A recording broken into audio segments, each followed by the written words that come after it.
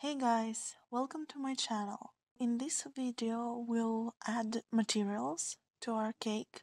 And first of all, let's rename all our meshes. To do that, you either double click on the names here, or you just select the mesh, press F2, and type whatever you want to name it. Now that we've done it, let's go to the shading panel, which is here. Alternatively, you can add the new material in this panel, new, or you can split your view like that and select here shader editor. And it will be the same panel that we'll use in the shading. Let's just join it back, go to shading, and here is our view. Now,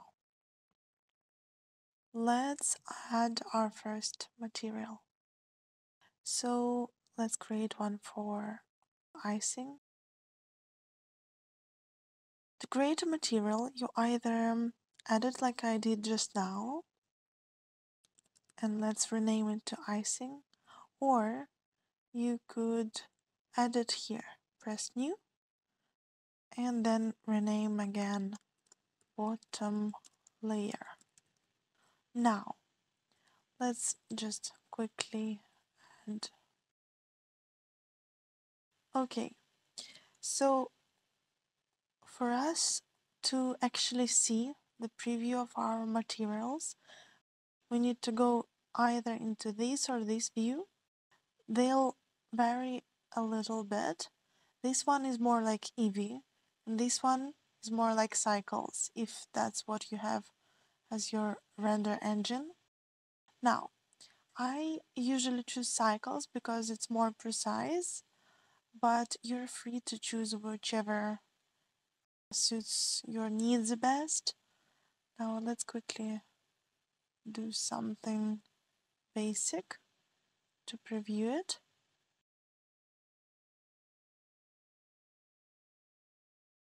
Let's do chocolate. Yeah.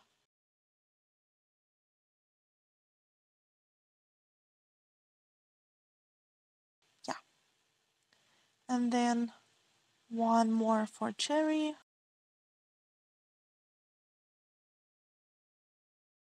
And one more for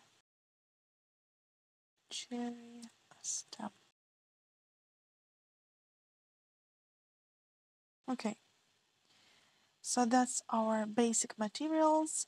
Then the main thing you need to do and remember about materials is roughness.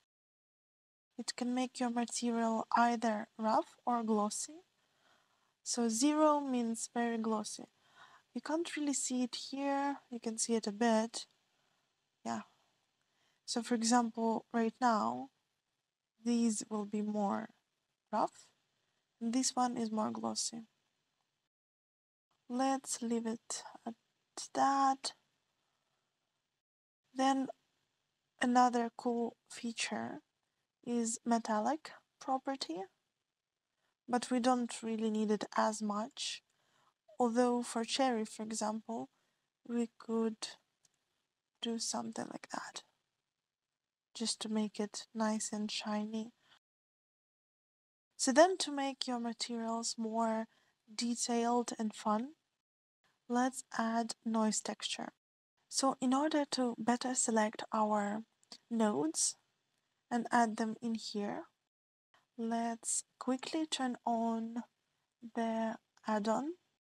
Let's go to Edit, Preferences, Add-ons, and then here search for Node Wrangler and turn it on like that. Then if that's your first time turning on add-ons, check Autosave Preferences so that it saves automatically what you chose. Now let's close it.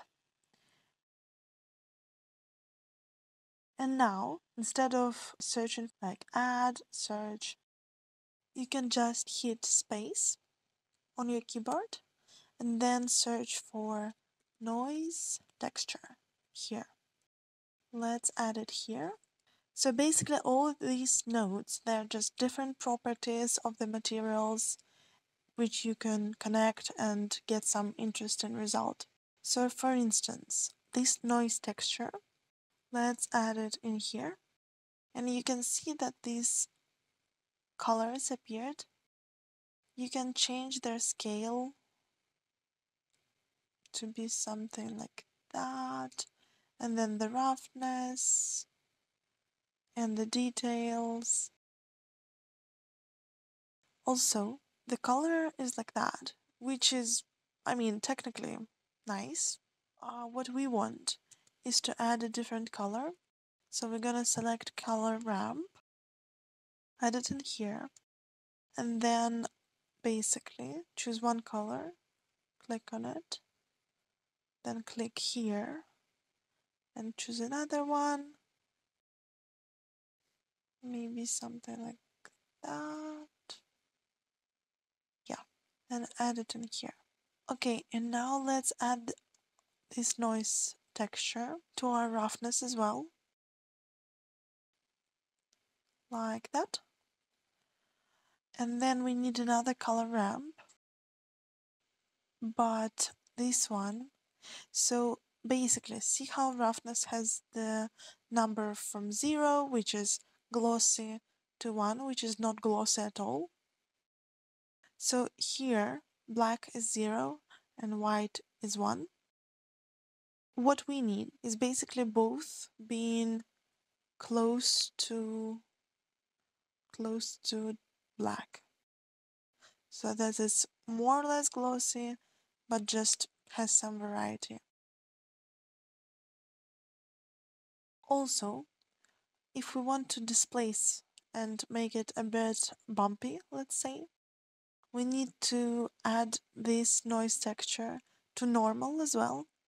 But since this is basically color and normal doesn't perceive it as well, we need to add another node to convert the information from color into, oops, wait, here, into normal.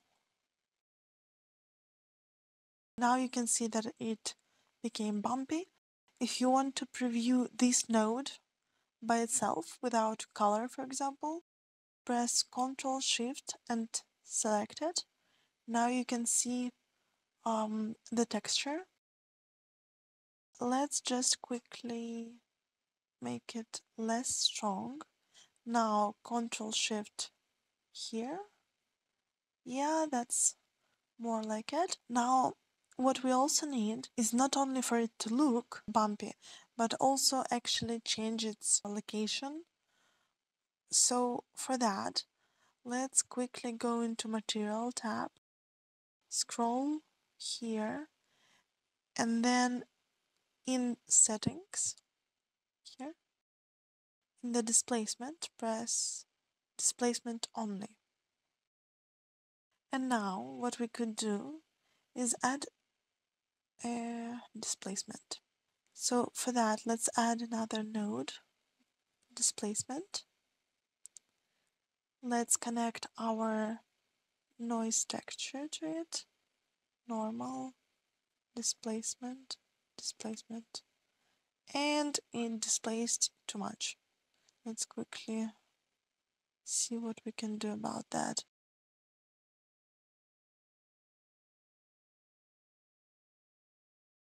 So basically this one here needs to be close to 0.5. We can make it into 5 so that it has some bump to it. We could actually see whether if we change these, yeah. So see, this one changes it as well. Okay.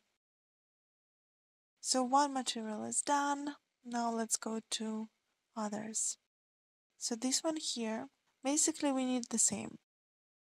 Let's just actually copy everything. Ctrl-C, Ctrl-V, and then here Let's change the colors. So here, and then this one, let's make it darker. Now let's add transparency as well. And transmission roughness. Now here, let's add this to roughness. Yeah. To make it less rough. And now bump. If at some point you want a different bump, but for example want to leave the same texture in color, just duplicate this noise texture and add it here. And now we can separately change these without changing the color. It looks good. Let's quickly add displacement as well.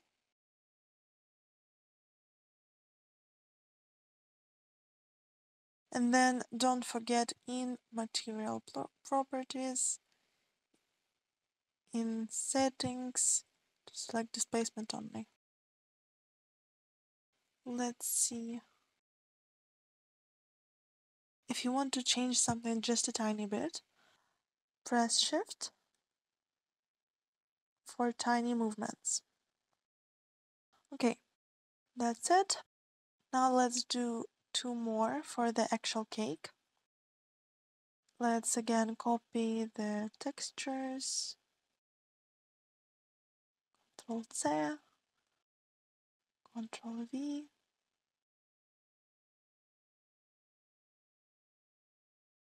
So again, color. Let's press here. Press here. Let's make these darker.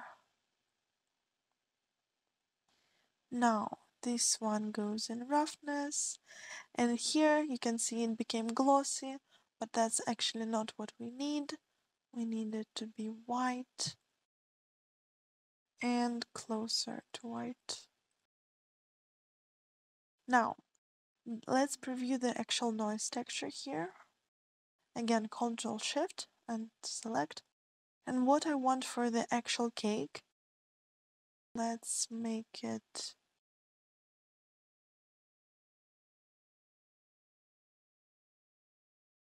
and then you can see how it looks a bit distorted.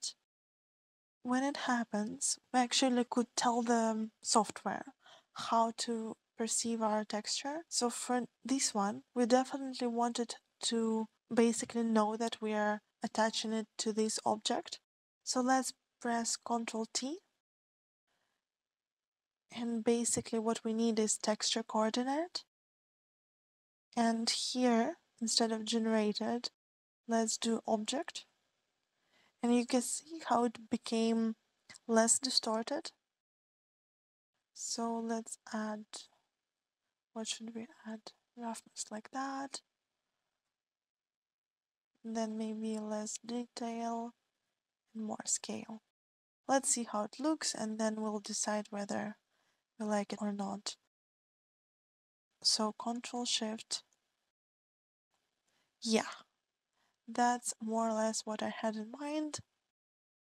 So now, again, let's delete this noise texture. Let's add this one to height here and add this bump here. And you can see how it became rough. Then you can just adjust it how you wish. And the last thing, let's add displacement here. Yep. Okay, that's it for this one. Now, instead of actually doing the same to this material, let's do that. So here, let's go on top. Let's unlink data. And then here, this one was called bottom layer. Let's quickly select the same here through this icon. And then if we basically want to have the same material but then change some things like color, we need to press this icon, new material, and then just rename it, top. And here we could quickly change the color, let's say. So instead of this, let's select something like this. Okie dokie. Okay, this cherry. Let's basically add the same textures just because it makes everything look better, honestly. Well, or mostly everything. Let's quickly change the colors. Here, actually, let's make it less metallic. Maybe, yeah, maybe something like that. Okay, now let's add this one to roughness. But then again, it needs to be more here. Okay, and then bump.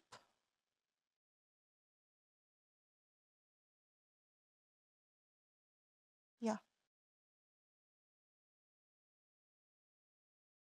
And then let's connect displacement into here. Okay. I actually made two different versions of this cake. One was more chocolate and another one was more, let's say, vanilla or something. So I think with this one, let's change back the colors to be lighter.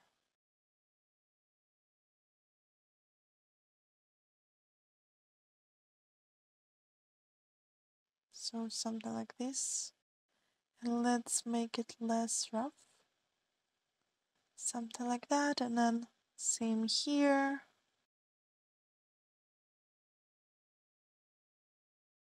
Okay. And then the stem. This one is very tiny, so to be fair, it will not be very visible if we change it. But I guess we could alter some things how we like. Okay, let's see.